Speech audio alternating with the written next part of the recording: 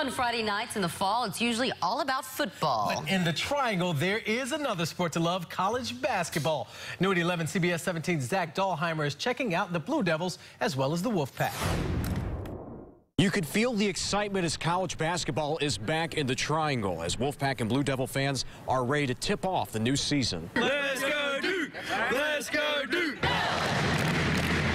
Best program, and I defend it up and down the highway. Duke basketball is a passion for Martha Valent, C.A. Cavanis, and Barbara Stalzer, ever since becoming Blue Devil alums nearly 50 years ago. It just sums up all of the enthusiasm and the love that we have for whatever part of the university that is our special passion. Friday night is like a walk down memory lane. From 1991-92, back-to-back national champions. Blue Devil fans packed Cameron Indoor for Countdown to Craziness.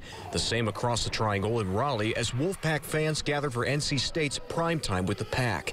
Both events tipping off college basketball for both schools. It's just a good environment. It's exciting. For Omar Rodriguez, driving from Sanford for Countdown to Craziness is tradition. High expectations every year for the team. It's just really just see what they're really going to look like. It's just an exciting time of the year. Micah Malpa and his son Dylan made the 5-hour drive from Tennessee to cheer on the Blue Devils and get a first-hand look at Coach K and his players. What goes through your mind?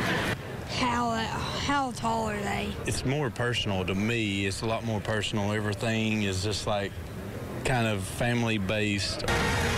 Fans have high hoops hopes as the season gets underway. Now, later this month, NC State will face off against Mount Olive. Meanwhile, Duke opens its regular season against Kansas in Madison Square Garden on November 5th. At Duke University, Zach Dahlheimer, CBS 17 News.